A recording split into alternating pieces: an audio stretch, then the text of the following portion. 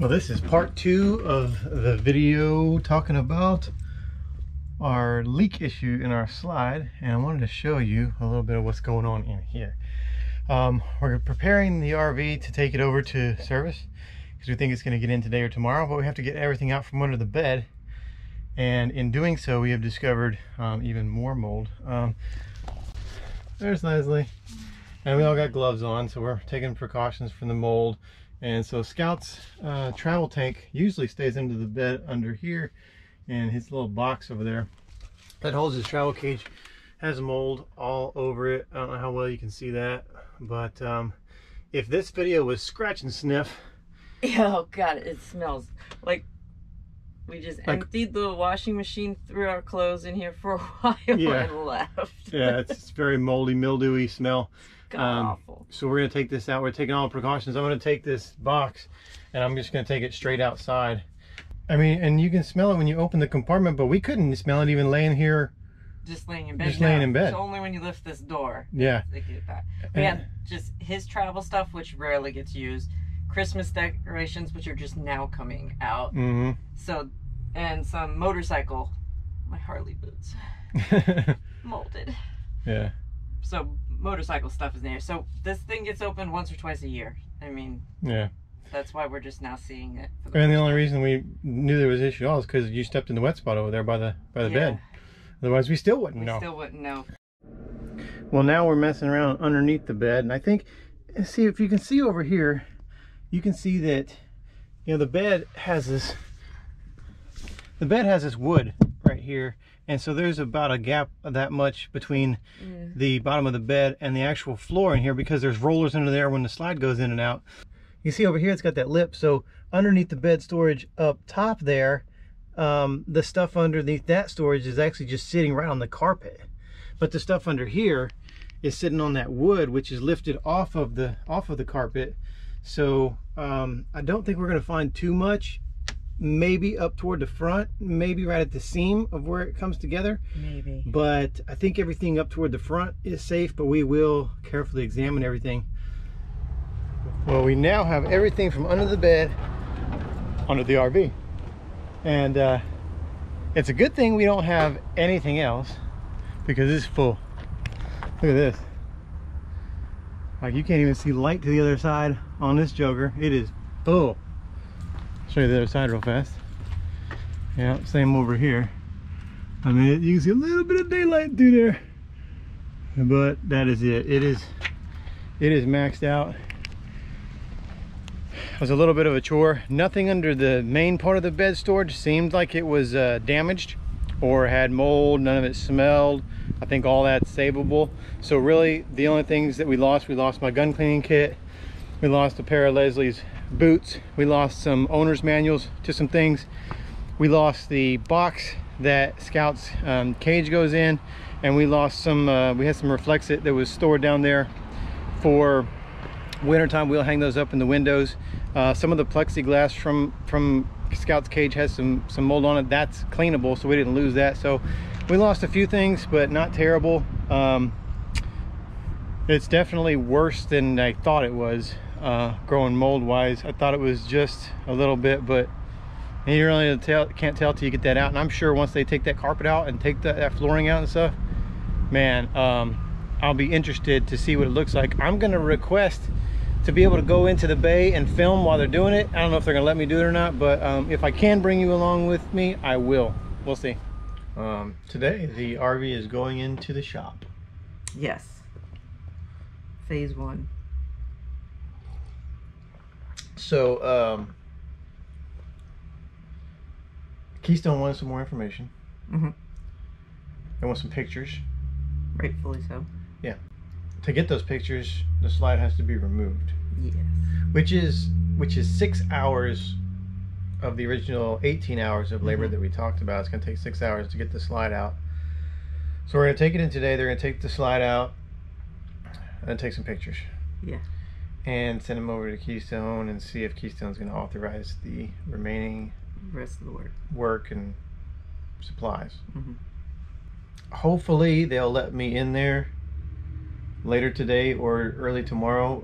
I did request that that we would be able to go into the bay and do some filming, because I'd like to see. Yeah, I want to see for myself, not just whatever pictures they take. I'd like to actually see it. Well, A, I'm curious what our RV looks like without the slide in it. Yeah. And B, I'd like to see underneath that carpeting into the wood and actually see the extent of the damage from the inside. Yeah. So hopefully they will let us do that. Yeah. We'll know more at the end of the day today on the extent of the damage, and we'll probably know within the next 2 days what Keystone says about whether they're gonna help us cover it or not. Yeah. A long day. So we did get to go back to the RV. We got to see the slide out. We got to see all the damage. So we'll throw that in an overlay so you can see that while we're talking here for a second. But it looked like that on the bedroom slide, for some reason, on the rail system that pulls the slide in and out, they didn't put sealant on the top of that. There's a gasket inside of there. Yeah, relying on the gasket. That is supposed to keep water out, but there was a failure in that gasket, and it wasn't. If there had been silicone over the top of that and the gasket had failed, well, first of all, water wouldn't have got in there to cause it to fail anyway. But it would have just taken one little bead of silicone, I think, to keep water from getting in there. Which we will do for now. And we will. But so when I check the seals every so often, I actually check them almost every time we move. I look at all the seals and stuff. But there was never any sealant there, so I had no idea that it should be in best interest. Yeah. So, and we'll show you a picture too of what we're talking about of where that is and where there was no sealant. And I actually went on to the Facebook forum for our model of RV and asked others if theirs had sealant, because all the other slides have sealant at the bottom at the same spot where those mechanisms are, but this one on the bedroom slide didn't. So I assumed that they just missed it on our particular RV. Yeah. But when I put it on the Facebook forum, everybody's answering back. They don't have sealant on theirs either. Yeah. So apparently they didn't seal the bedroom slides for this model. Yeah, because the techs say they typically don't because the gasket. They got the gasket there and that should. But if that gasket doesn't do its job, moisture gets in there, eats away, gets through. And so you can see by the amount of damage to that flooring that it's been going on for quite a while. Yeah. And luckily, we thought it was going to be a lot worse. Luckily, it did not damage any of the wood or the carpeting or anything in the actual bedroom. Yeah, the actual walking space floor. Yeah, it was just the slide. So just the flooring and the carpeting and everything has to be replaced in the slide. Yeah. The slide goes back in. Everything gets sealed. So all that information and pictures and everything went over to Keystone today. Yeah. And we're waiting to see, back from Keystone if and how much they're going to help cover. Because it is kind of a unique situation. We are out of warranty, but the issue apparently happened before we were out of warranty, and it looks like it was a manufacturing defect in the gasket. So I don't know. We'll see. It's going to be probably 2 to 3 days for the fix, which is faster than what we thought. Yeah. So we may actually still be able to make it over to Fort Myers. Yeah. For a week to 10 days. But right now we're in a hotel, and it's a hotel. Yeah. Nothing fancy. Yeah. But Scout is with us in his travel carrier and his heat. So I'll show you Scout. He looks super excited about being in a hotel room, and we're not actually supposed to have pets in here, so we had to smuggle Scout in. Yeah. All right, I'll show you Scout. Hi, buddy. Can you say hi to everybody? Hi. Super excited about being here with us. We'll keep you updated. So probably next time that it flips, we'll be getting back to our RV. Yes. We'll let you know. Well, we finally made it down to southern Florida. Finally. All the repairs are complete. We were off the road for a total of 10 days. Yes. Not fun at all, man. Not fun at all. Felt a little longer than 10 days. It felt like forever. Sitting stationary in a parking lot drags time. Yeah, and we were waiting on, I mean, there had to be communication between Gander RV and between Keystone, and so we had to wait a couple of days for that communication to happen. So basically they got us in on a Tuesday. Actually, the Tuesday that we were supposed to leave to come here, to Fort Myers, Florida, they got us into the bay for diagnosis. For diagnosis, which means they had to take the slide out and take pictures and send them over to Keystone. Keystone got back really fast. Yeah. And authorized that first 6 hours of labor to take the pictures and see how much the damage was, try to diagnose how the damage happened, to see kind of who's going to take responsibility for this issue. So they had us in there, and we got out yesterday, which was Friday. So we were in the bay for Tuesday, Wednesday, Thursday, Friday, 4 days we were in there. Keystone did authorize some of the work. It was really, it was good because initially we thought they were going to have to replace the flooring in the bedroom. The whole flooring. And the slide. But ended up they only had to replace just the slide floor and the slide carpeting. And so it was less labor than what we originally thought, which was good. Yeah. And so Keystone authorized basically 2/3 of the cost. Yes. Which I think's fair. Yeah. Because there really is, I mean, in pictures you don't get to really see it. Yeah. And there is really just no way of knowing whether it was an issue at the factory or if it was a seal that I didn't catch checking them. Of course, I'm a layperson. I don't know. Well, when our tech was showing us the tracking when he took the screws out, and they were rusted out, so water had been in there, and that part was never sealed. Yeah, it did have a gasket inside there. Yeah, and that gasket couldn't take the amount of water that was making its way through there, so that kind of broke that down. The gasket failed. Yeah, and then those little cups that are supposed to catch moisture that does little bit get in there couldn't handle the amount of rainwater that was coming through there. Once that gasket failed. Yeah, so that's why it was so saturated and moldy. Yeah, so it was less hours, so less cost, which is good. They covered 2/3 of that. So the whole entire cost of the bill was just over $2,000. Yeah. And so our portion of that at Gander was about $600. It was $540. Yeah. So after all is said and done, after after our cost and our hotel stay, we're out about $750, which I'll take it. Could have been a lot worse. Yeah. Of course, could have been a lot better, but.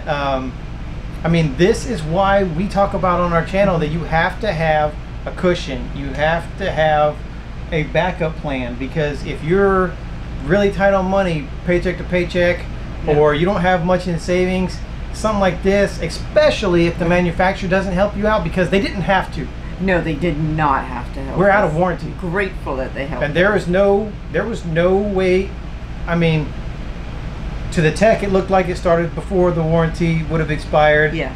To us, it looked like that too, because of the extent of the damage. Yeah, that didn't happen in 2 months. There's no way to prove it.